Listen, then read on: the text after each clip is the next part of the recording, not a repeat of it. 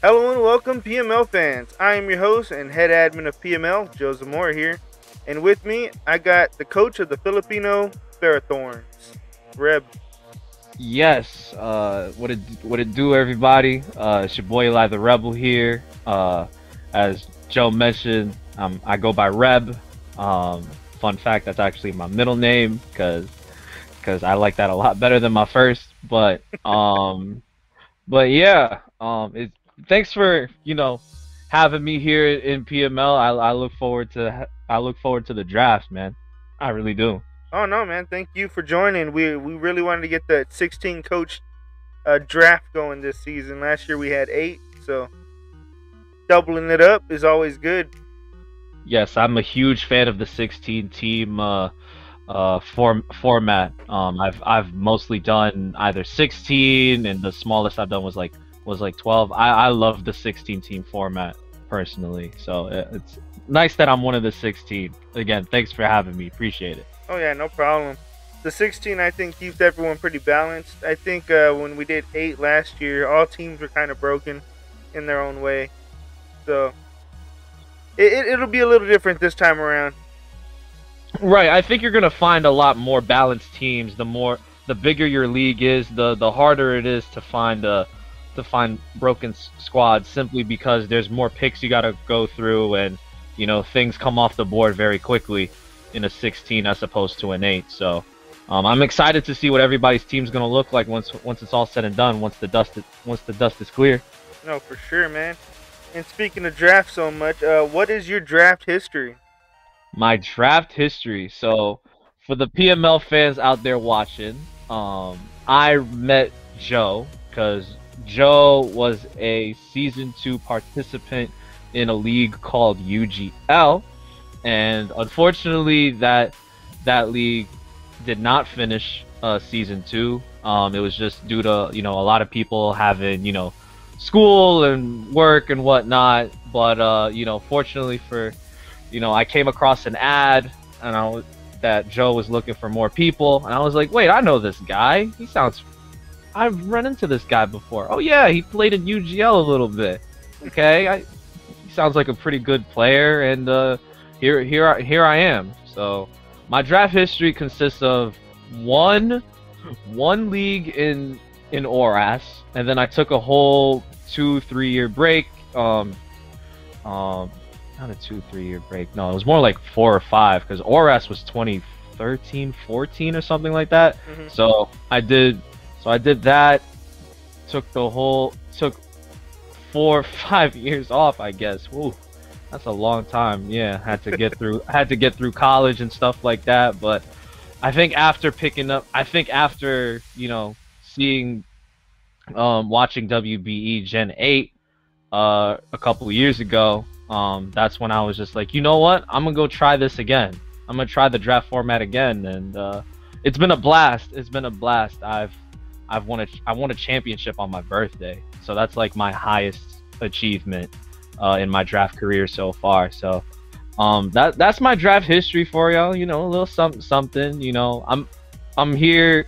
Like, I understand what I'm doing, but honestly, like, if it's not fun for me, then I won't be playing. So I really, if you check out my content, the channel, Joe's gonna link that somewhere. You got me? You Oh got me? yeah, link will be in the video in the description.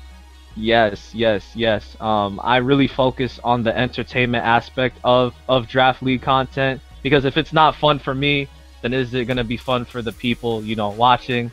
Not really. So as much as I would like to brag about my draft league history and my resume and things like that, I'm really just here to have fun and have a great time, and when all's said and done. No, definitely, man. And being a champion in the past never hurts the fans wanting to watch you either.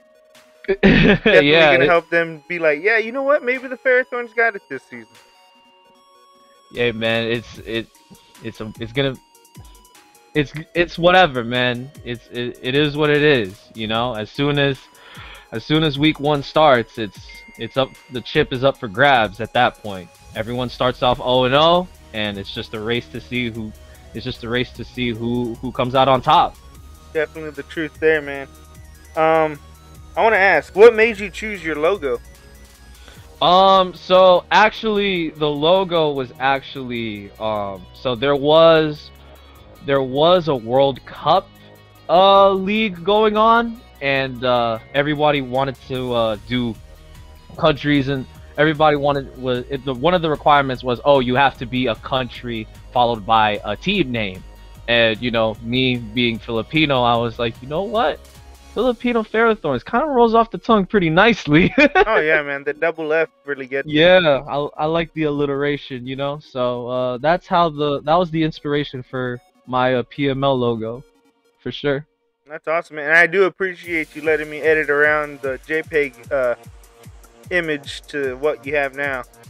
Oh yeah, no, this is I really like the logo that we have for the league, for my logo in particular, simply because like I have no idea how to remove the white background, so I appreciate you, helping me out with that. Oh yeah, And it no came out problem. great. It came out great, by the way. I love it. appreciate it. But man, yeah, would you ever change your logo to something different? I have other logos.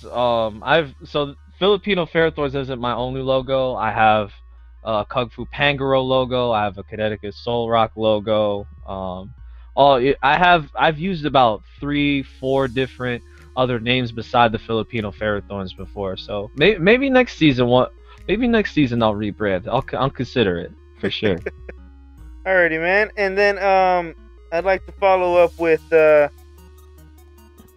how do you feel the PML draft will be different from other drafts you've been in? So I think with the first of all, the date of the draft being so far away from the time of this recording, I think it allows me to have a lot more time to plan out my entire team.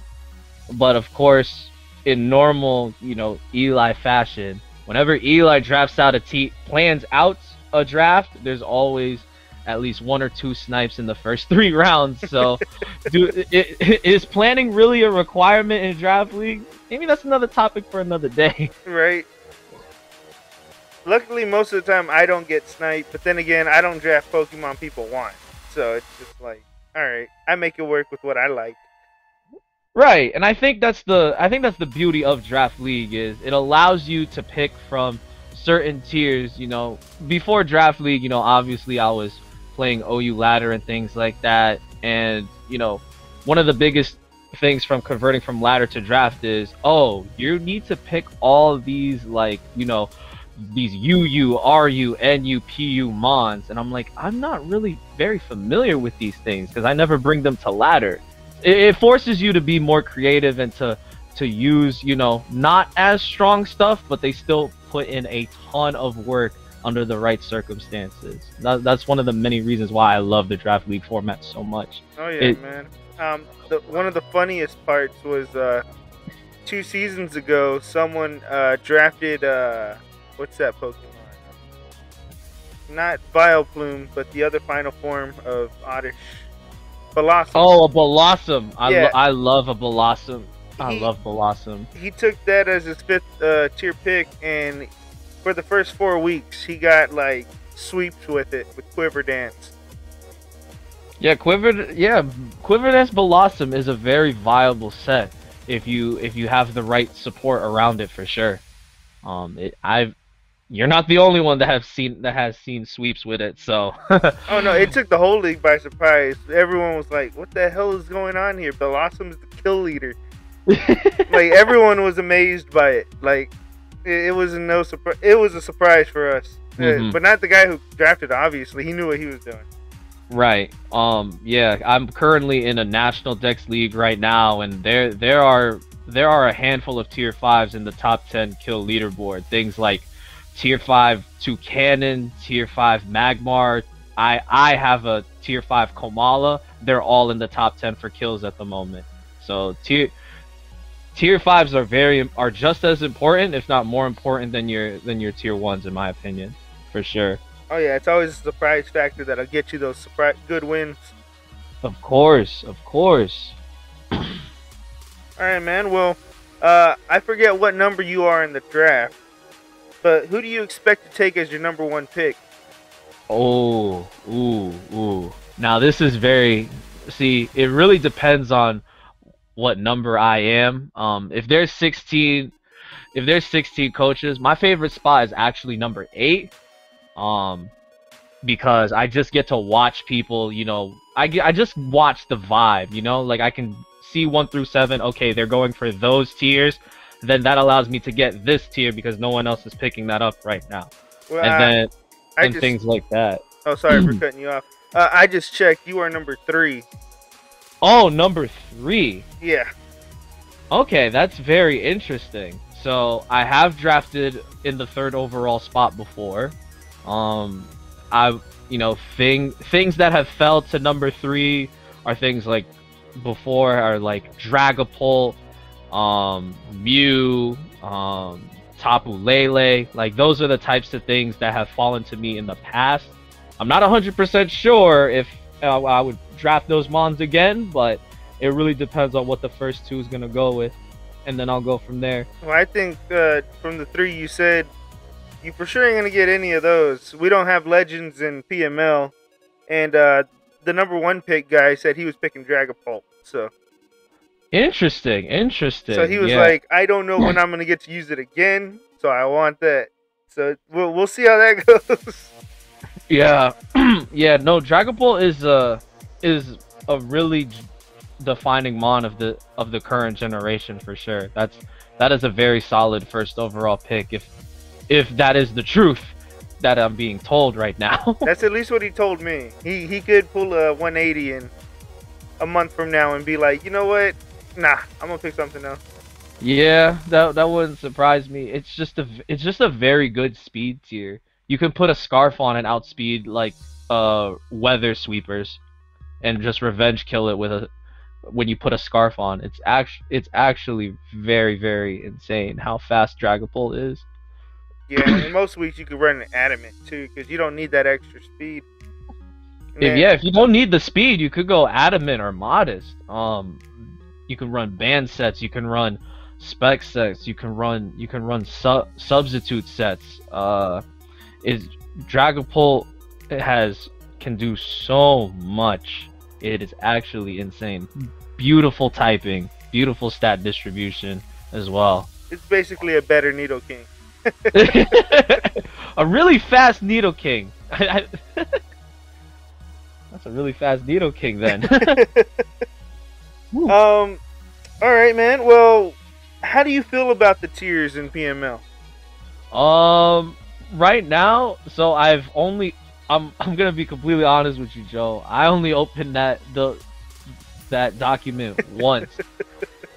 So I mean, the draft is only so close from now. So I haven't gotten around to planning around it yet. But for the most part, I haven't found anything too shocking yet. But I'm just excited. I'm just excited to see what comes to me 3rd overall. I know no matter what, it's always gonna be something, good, and hopefully I can build a complete squad around it. Yeah, I got you on that. And clearly you know how to build them on, judging from how you've been talking about the other one. What is your favorite battle strategy? So battle strategies can be classified as to what? It can be as fast as hyper offense, or you can go all the way down to the opposite of the pole and run stall. So I support the hyper offensive side, especially in draft. I don't think stall or semi stall in draft isn't very viable because it's just a setup fodder at that point. So if I can, I would like to run offense and bulky offense each and every week in a perfect world. And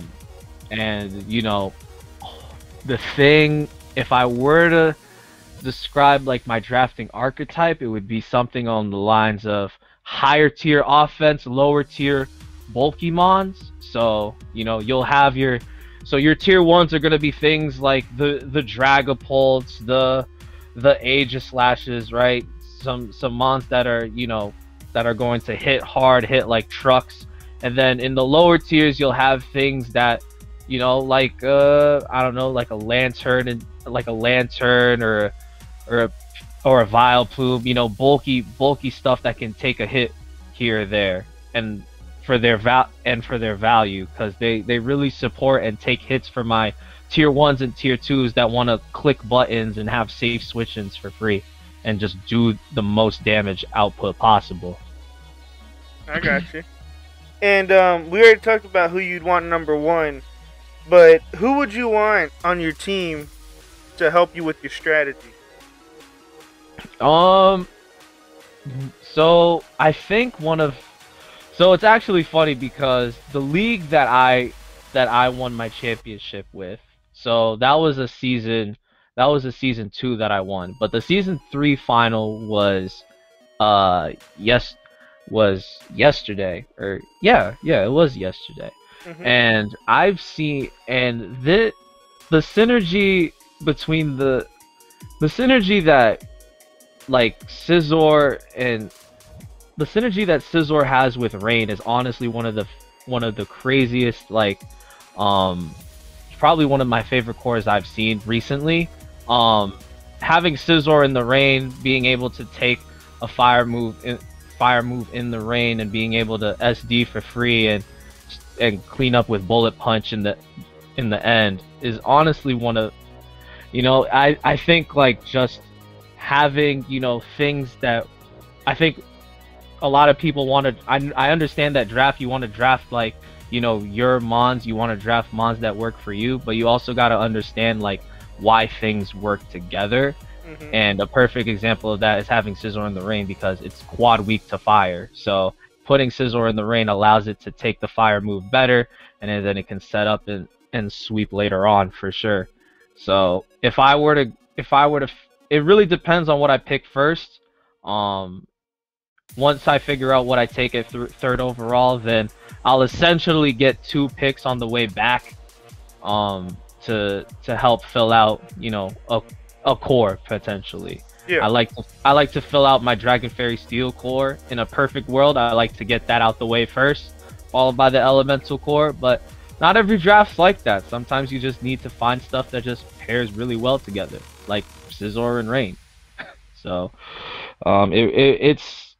it's really up in the, like, I've played with a lot of different types of archetypes. I've played with Rain before. I've played with Terrain. I've done both weather and terrain together. I've done Trick Room, right? It really depends on what other people are taking, and then I can just go and take my course of action from there. I got you, man. And I think that leads us to our last question here. Is there someone you are excited to battle in the PML draft?